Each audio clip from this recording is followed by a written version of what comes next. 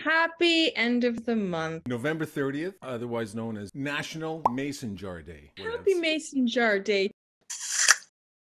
Maybe this is the day you do canning. Everything's been stewed and stored. I thought that's what you do around Thanksgiving when you bring everything in. I think all of our expertise in canning is really showing. And maybe we should just not talk about things we don't know anything about. Well, that's what we're pretty good at.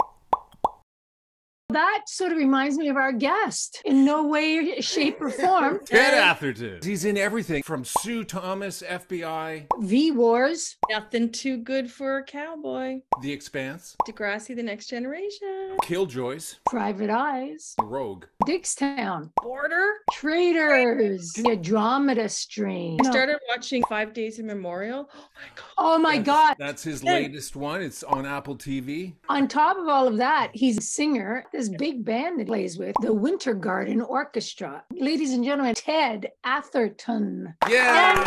Hello.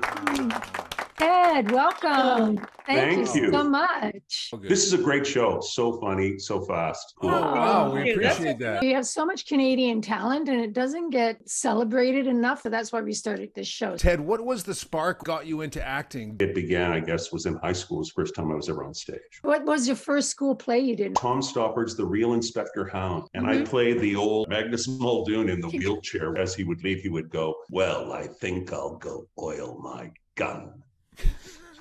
I went to university and I did English and I did a lot of plays on campus at University of Toronto. My first professional job, the golden age, got paid $150 a week. I did 10 years of theater. Anywhere that there was a regional theater or here in town, I played the waiter in Death of a Salesman, Royal Alex Theater here in Toronto. One night after the show, my agent calls me and says, "Do you know David Barlow? He saw the show last night and they want to bring you in for this part." Yeah, it's one of the leads. But I ended up getting the pilot movie for Nothing Too Good for a Cowboy.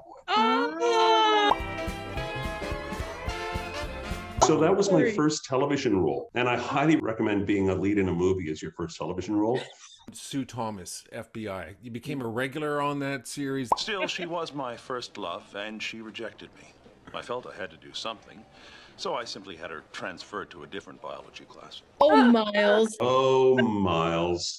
A short period after Cowboy, I played a lot of rural types and rough-hewn guys. But after that, I started wearing a lot of suits and playing a lot of rich assholes. Yeah. Okay, yeah. Killjoys. I love playing that character. You are nothing, you know. Just another pretty doll trying to reach outside her box. Until I made you special.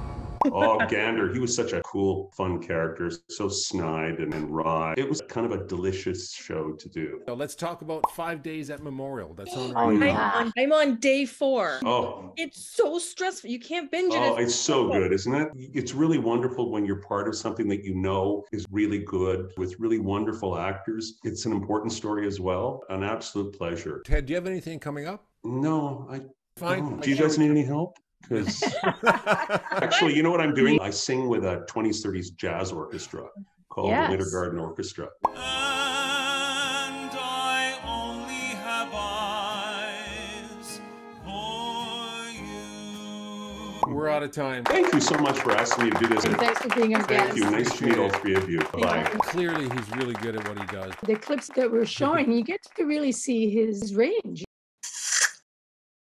Like, comment, share, comment, subscribe. It really, really makes a difference, you know, guys. It absolutely does.